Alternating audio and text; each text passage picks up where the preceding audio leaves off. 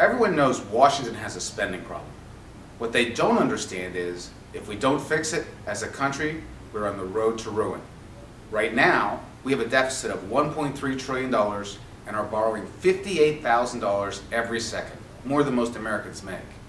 And if we continue down the administration's path, we'll still have a deficit of $1 trillion 10 years from now, and we'll owe the rest of the world twice what we owe it right now. That's a path for our children to have a smaller economy, a reduced standard of living, and a big credit card bill. The only way to change trajectory is to spend less.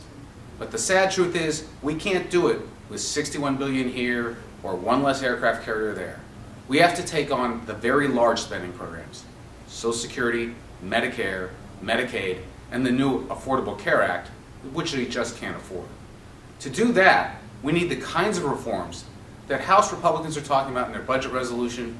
Those reforms would take on both the budget costs, the huge spending that we promised, and fix those programs so they deliver better retirement income, deliver better health care, and survive for our next generation. That's the task that faces us: entitlement reform that fixes the spending problem, fixes the programs, and saves our economy.